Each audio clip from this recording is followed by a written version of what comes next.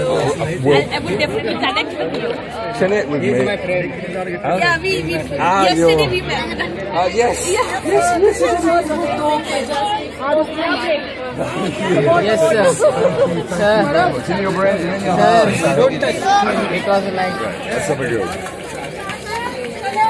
Yes. Sir, can I have please, sir. Sir, he is calling. Hold on. This side. So, where we can, we look for funding so we can do this for free, wherever we can. Yeah. But we can't do that all the time. Where we can't do that, then schools and organisations pay. Set up by? So, set up by an amazing lady, you must look her up. A champion of science communication around the world called Wendy Sadler. Wendy Sadler MBE. She's my boss, my boss of bosses, if you like. And she's utterly amazing. And Science Made Simple really was created in her image, if you like. We're all in love with Wendy. She's an author. She is an author. She's written about 12 books. I'll count to 20 seconds and then look at me. So 20 seconds looking here, people. And keep your hand very still and very flat. Don't move your hand, whatever happens. Here we go. Right. So you can blink, but keep staring at the disc until I say look at the rabbit. Here we go. 1, 2, 3, 4, 5, 6, 7, 8, 9, 10, 11, 12, 13, 14, 15, 16, 17, 18, 19, 20. Look at the rabbit.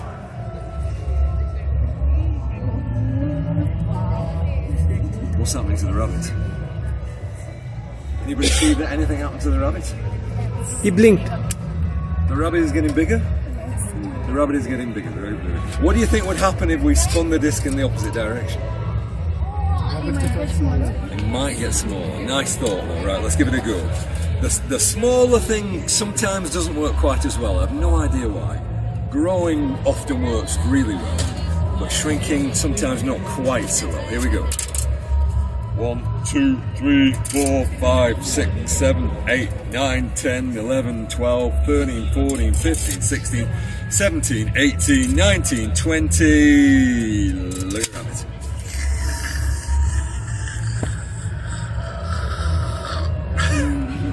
Getting smaller? Getting smaller? Right, but this time, what I'm going to do is I'm going to put the rabbit on top. Stand up.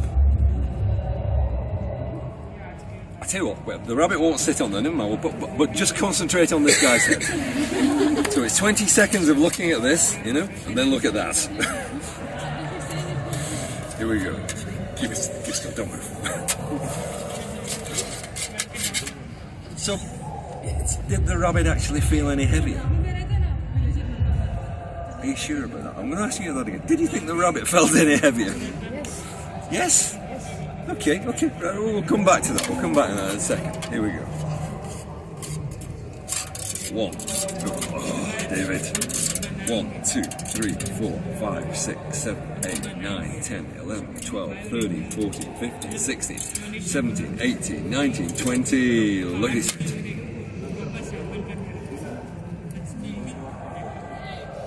Gradually growing, but did his head really actually get any bigger? No.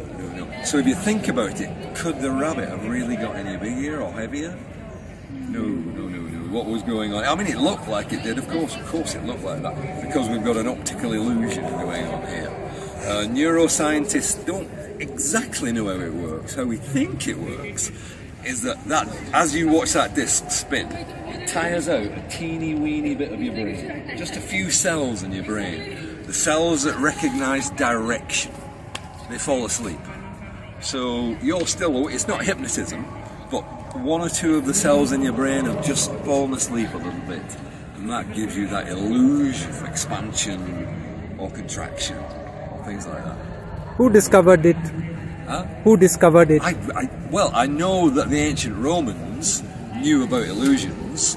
I guessed because the ancient Romans knew about illusions that the ancient Greeks, because Rome stole everything of Greece, they probably knew about it. And I bet you any money that even the Greeks weren't the first people to know about illusions.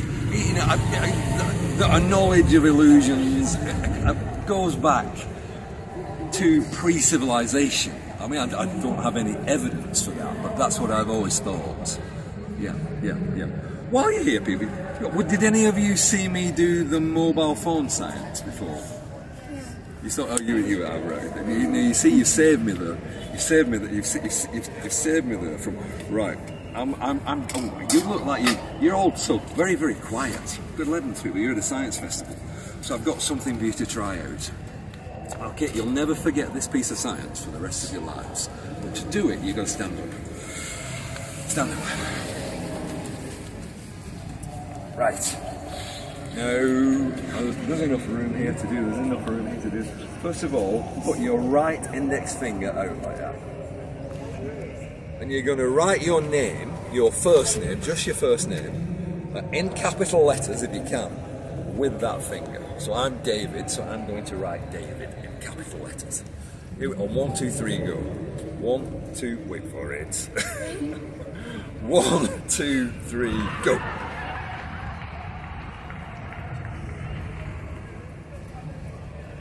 Hey, some of us got long in here. Left index finger. 1, 2, 1, 2, 3. 1, 2, 3, go.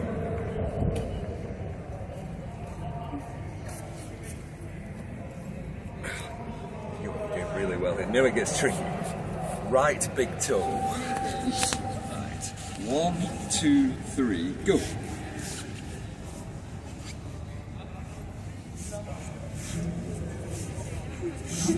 Yeah.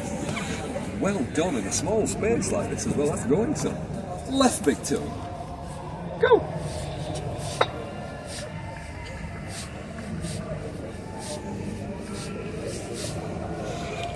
And now for the last one. To make it mean something. I want you, from wherever you're standing, I want you to turn 180 degrees. So you're facing the other way. Okay, so I'm going to go 180 degrees. You turn as well. Stop. And you're going to write your first name with your bottom. With this. 1, 2, 3, go! Come on, people. You heard the instructions. I can't see you, but I know you're all good.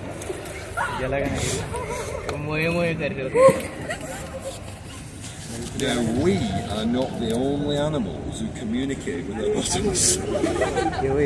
There are other animals out there, particularly honeybees, and I bet some of you have heard of the honeybee waggle dance, where they don't spell out their name, but it's a mathematical code to where the best flowers are, to where to get the best nectar.